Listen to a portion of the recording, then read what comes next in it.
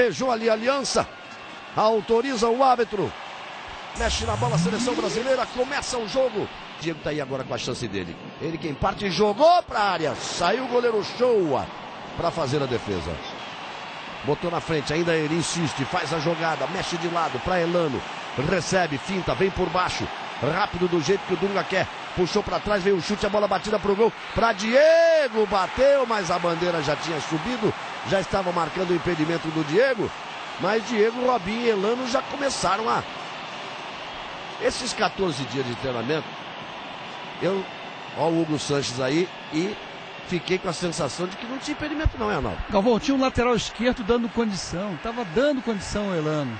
A defesa toda saiu e o lateral, Diego, a defesa toda saiu quando o Elano tocou, mas o lateral esquerdo dava condição. No alto da sua tela, se passar a repetição lenta, nós vamos ver que aquele lateral esquerdo dava condição.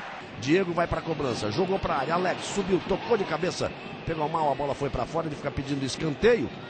E é exatamente o que dá o ato. Vamos lá ver aquele gol anulado do Diego. Olha só, veja lá. Mais de 1 metro em posição legal. Mais de 1 metro em posição legal. Aí o Robinho, você vê que o Robinho nem participa, nem fica paradinho, quietinho. E o assistente só levantou depois que o time do México levantou o braço. E fez cara feia. No arranque ele já deixou o zagueiro para trás, fez o cruzamento. De bicicleta, a tentativa. Robinho ajeitou, a bola subiu, ele tentou a bicicleta. Olha só como o Rafa Marques está por ali. Não sei se o árbitro marcou, mas podia marcar um jogo perigoso, subiu demais o pé dele. É, né? Esse tipo de bicicleta no meio dos zagueiros assim, normalmente tem que se apitar tiro livre indireto, jogo perigoso. O árbitro não deu tiro de meta. Brincadeira. Olha o México chegando, a chance complicou. Gol!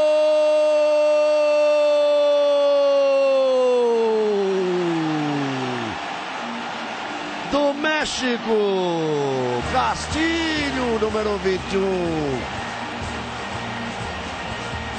Ele saiu muito bem da marcação, na saída do Doni tocou. O Brasil era muito melhor que o México, mas essa história tem se repetido, a vibração do Hugo Sanches. Essa história tem se repetido através dos anos. A enfiada de bola do Cátio, o Rodrigues chega, dá o balão e o Alex chegou dividindo com ele. Será que foi o Alex que tocou na bola? É difícil de definir ali. É difícil de definir ali. Chegaram os dois tocando ao mesmo tempo.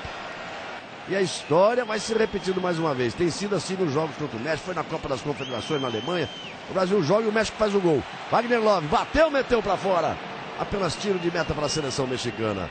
Wagner Love tenta a jogada. Elano botou na frente para Robinho. Não teve como chegar na bola. Saiu do gol o Shoa para fazer a defesa. Está sendo empurrado pelo jogador mexicano. Aí a batida para o gol!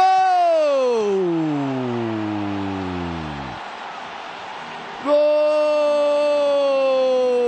do México! O Doni ficou olhando, ficou olhando. Segundo gol do México no jogo. Morales na cobrança de falta. O Doni ficou preocupado com o lado direito da barreira onde estava o Maicon. A bola veio pelo lado esquerdo.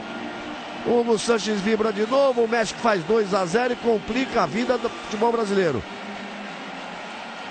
Ele só ficou olhando. Nunca fui goleiro. Não sei se dá para ir na bola ou se não dá. Mas não dá para tirar com o olho, né, galera? Nunca vi goleiro tirar bola com o olho, mas ele olhou, ficou parado. E não tem nenhuma dúvida, foi falha do Doni. Ele não tem que ficar esperando, tem que se atirar na bola. Ainda Robinho. Tocou no Elano. Michael partiu lá pela direita. Para Diego, a tentativa de tabela. Complicado pelo meio. Muita gente, muitas pernas. Uma perna mexicana aparece para fazer o corte. Aí Gilberto. Sai no meio com o Robinho. Protegeu bem. Arriscou. Bateu de longe. A bola saiu assim. Tá certo, tem que chutar. Se não chutar no gol, não vai fazer gol nunca. Aí você tá vendo o Gilberto que fez o toque pro Robinho. Que chamou a responsabilidade, bateu. A bola saiu à esquerda do goleiro Shoa, que evidentemente não tem nenhuma pressa para bater o tiro de meta. 2 para o México, 0 para o Brasil, melhor do que qualquer mexicano poderia esperar. É Castilho quem vai para cima na marcação do Juan. Tentou a finta, puxou, é habilidoso, botou no fundo. Chega duro o Juan, que o Juan é excelente marcador, é difícil alguém se criar para cima do Juan.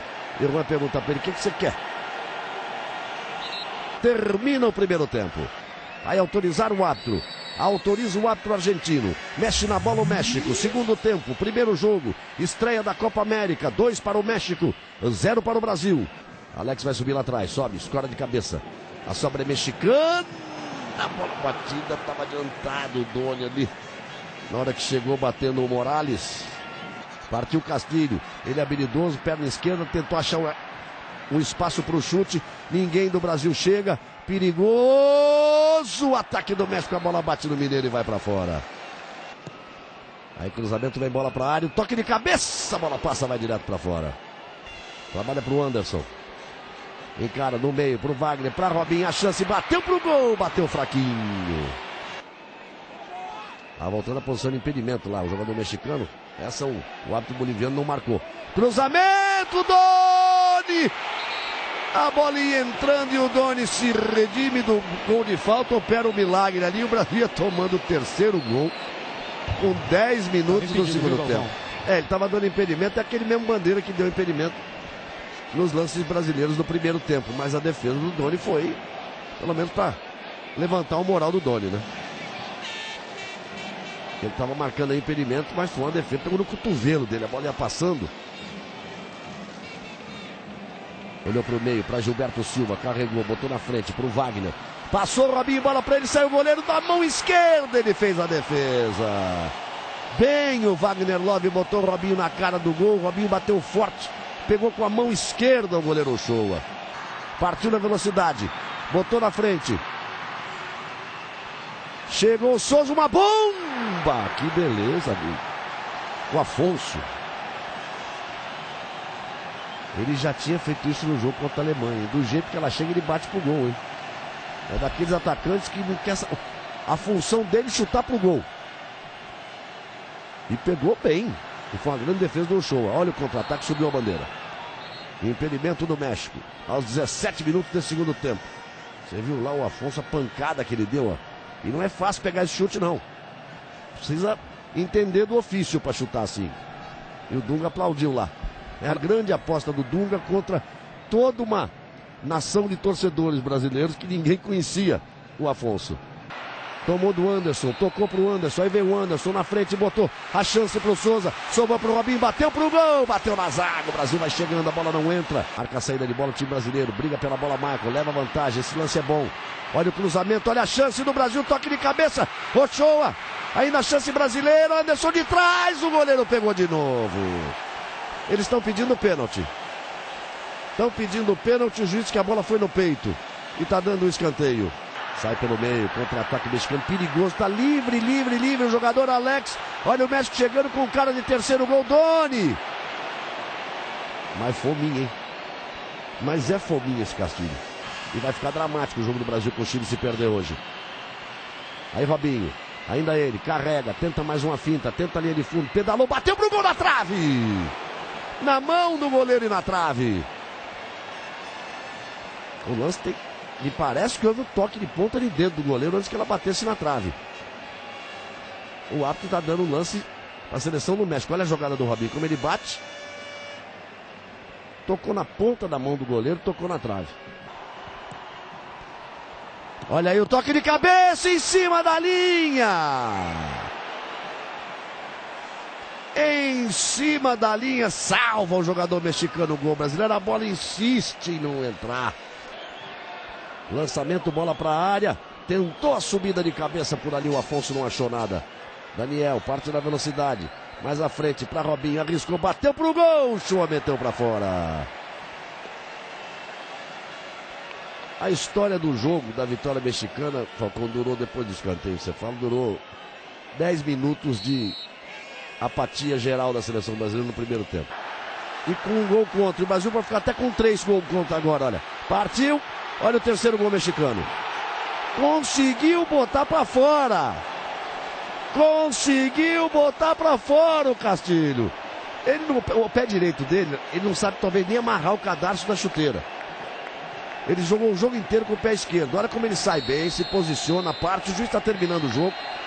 Olha como ele parte. Puxou pra perna direita. Aí o pé direito dele, ele não sabe nem amarrar o cadarço da chuteira direita. E acabou perdendo o gol.